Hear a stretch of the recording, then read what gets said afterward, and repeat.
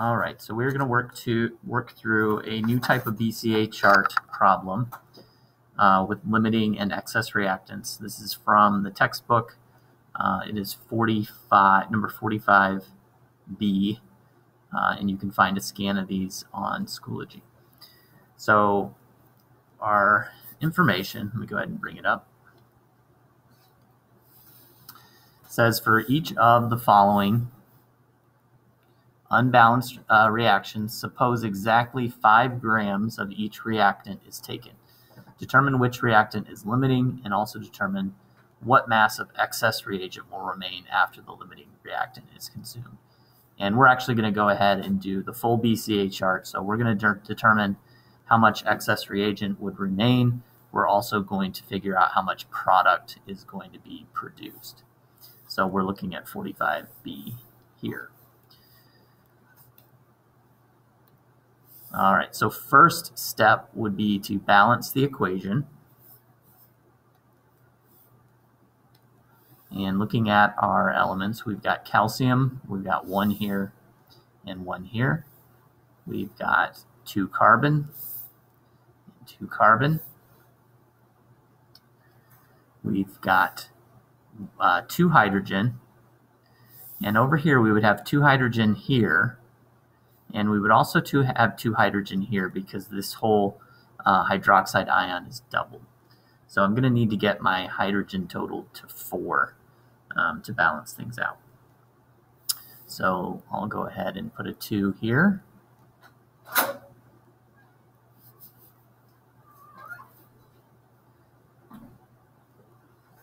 you. We just started going over a problem here. So putting a 2 here gets me to 4 hydrogen. 4 hydrogen matches. And that also gives me 2 oxygen.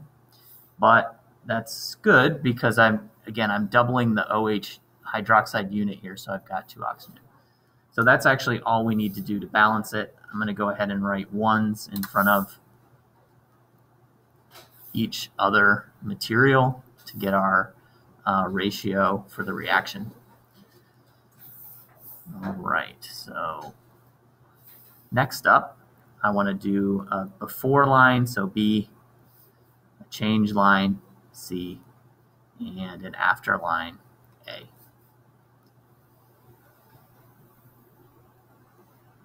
And the problem said we're going to start with 5 grams of each substance. So I'm going to go ahead and jot that down here.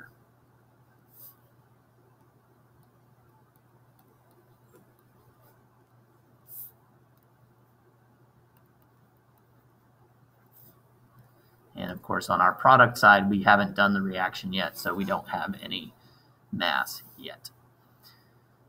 So we know that the change line should reflect the 1:2 to 1:1 ratio. But we need to be in moles to apply that. So I do need to do the gram to moles conversion for the 5 grams here and here. So in order to do that, I need to figure out the molar masses of each. And I went ahead and copied each element's box from the periodic table so that we can do that. So for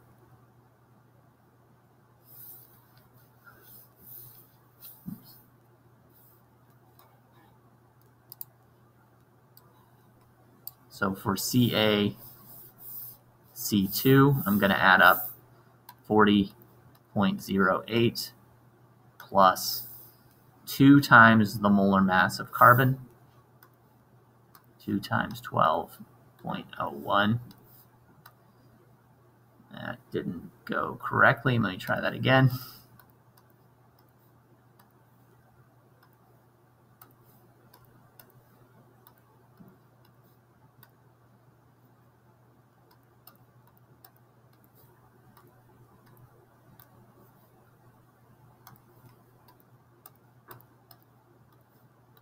There we go. It should be 64.10 grams per mole. I'm going to jot that down up here.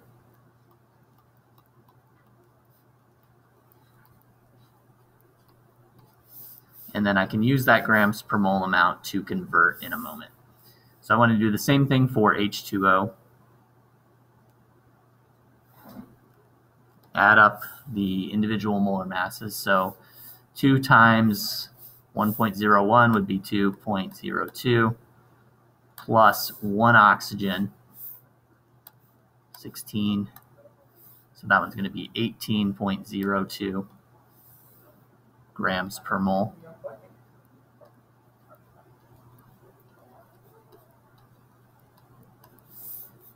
And then I need to do CaOH2. And again, I do want to just remember here that I don't take the 2 into account here when I do the molar mass.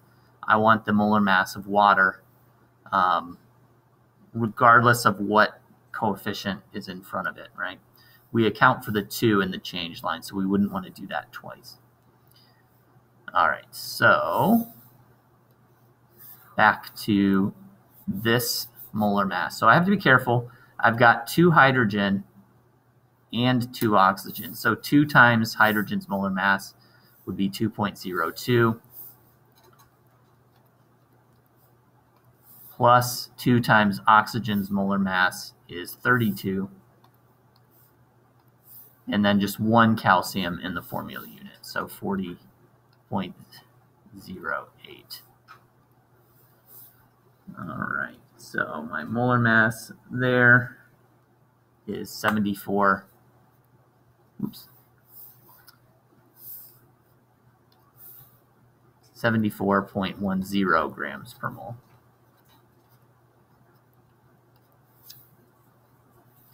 And then C2H2, 2 carbons would be 24.02.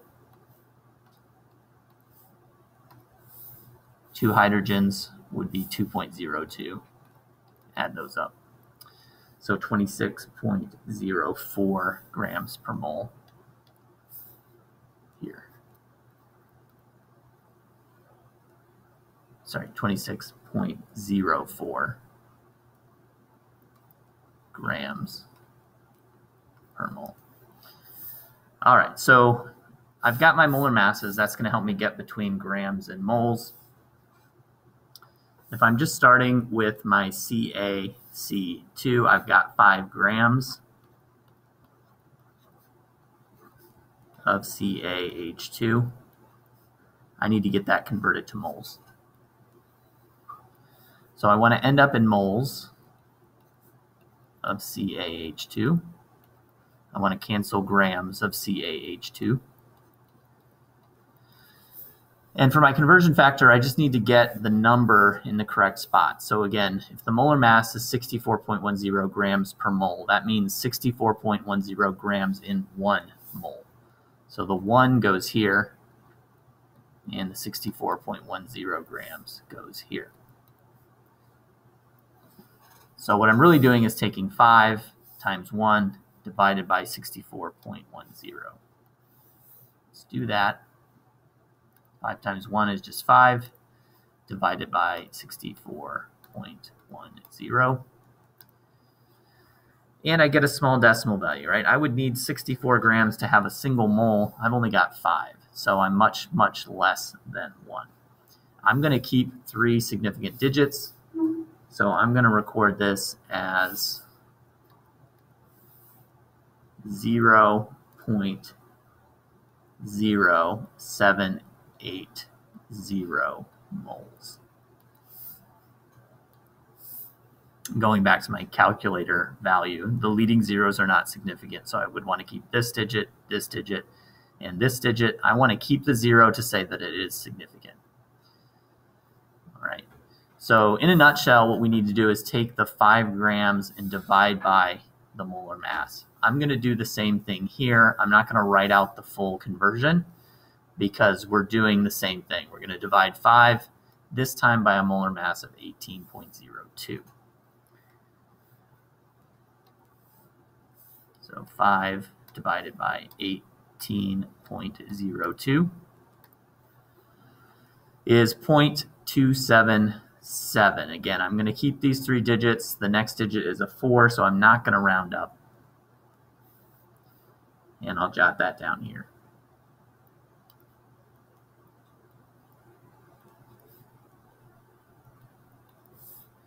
And of course, 0 moles over here.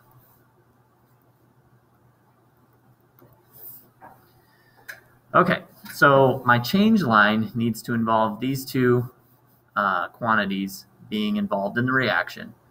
The 1-to-2 ratio tells me that I need to have twice as much moles of H2O to react compared to CaC2. I've got a lot less CaC2 quantity-wise, so it kind of makes sense that I'm going to have more than enough H2O to react here. If you're unsure, I recommend just trying it, seeing how the ratios work out, and kind of going from there. So I'm going to assume, because this value is so much more, even though I need twice as much, that I'm going to react the entire 0.0780 moles of CaC2.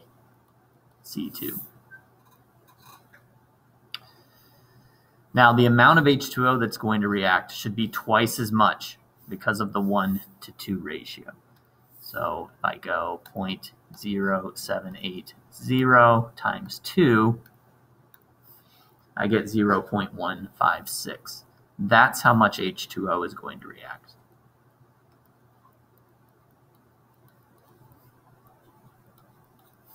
Okay. I've got more than enough, so that tells me that the H2O is going to be my excess reactant. My limiting reactant will be CaC2. So I'm just going to write lim above here for limiting, and then the letters excess to stand for the excess reactant. I've got more than I need. In terms of what's going to be produced on the right-hand side of the equation, we've got a 1-to-2 to 1-to-1 ratio. So those ones should produce as much as is reacted for CaC2. So that's going to produce 0.0780 moles. And again, that's the 1-to-1 link up here with the coefficients, and then same here.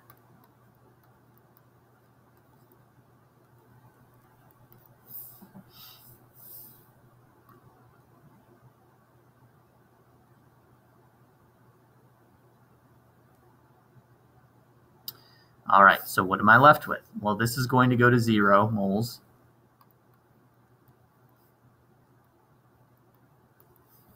I'll need to subtract here. I have more than will actually react. That's my excess reactant. So 0.277 minus 0.156 is 0.121 moles would be left.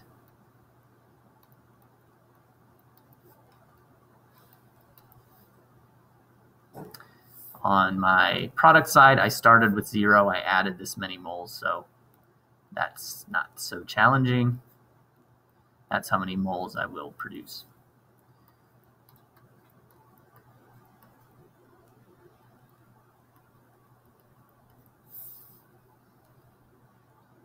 All right, so we know what we end with, and we want to go ahead and do the last step, which would be to convert back to grams. That's how we would measure things in the lab. I'll move this down.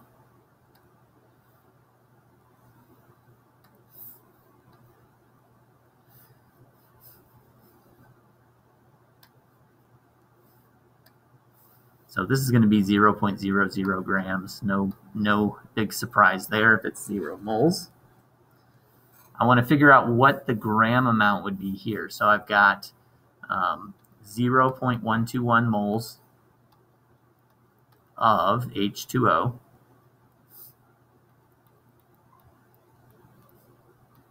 And now I want to convert from moles to grams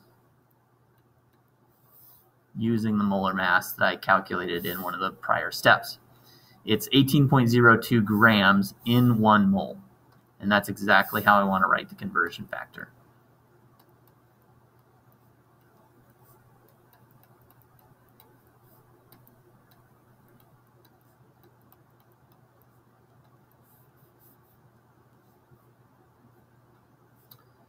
Moles would cancel.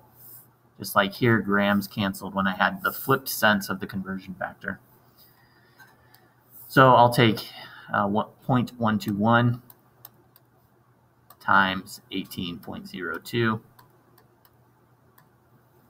And I get 2.180. I'm going to, whoops, didn't want to do that.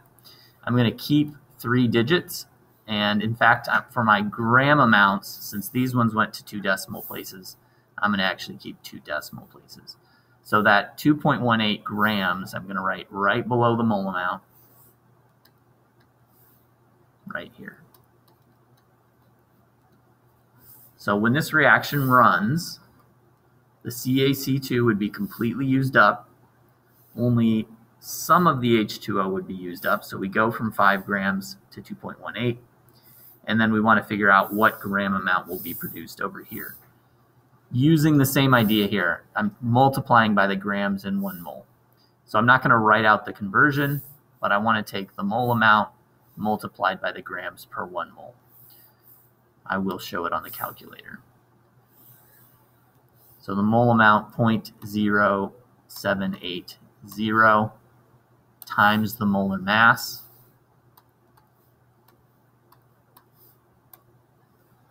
And I'm going to call this 5.78 grams. I'm going to round up here because the next digit is a 9.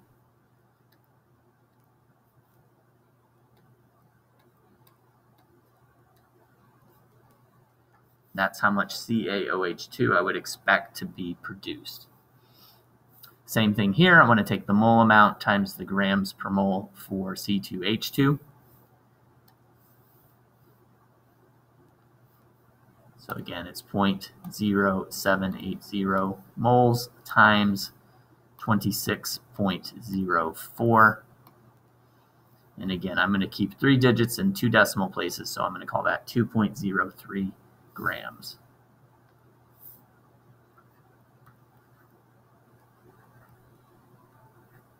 Okay.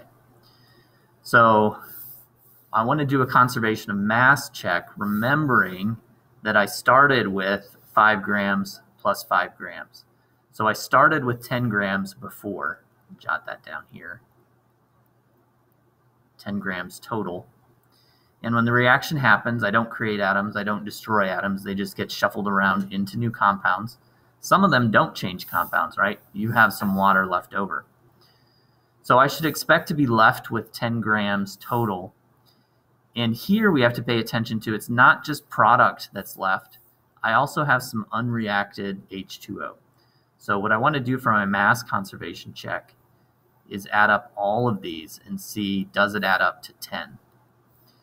Okay, so again, going to my calculator, I'm going to take 2.18 plus 5.78. That's one of my product masses, plus the other product, 2.03. And I get 9.99. So I'm 1/100th of a gram off. That's just rounding error. So if I'm off that little bit, this is close enough to 10 that I'm confident I did the problem correctly, right? So this process is really not new. It's just throwing in this new idea of having potentially a limiting reactant. And that limiting reactant is going to cause one of the reactants to have some leftover unreacted. We can still do the BCA chart in the same way. We can still do our mass conservation check.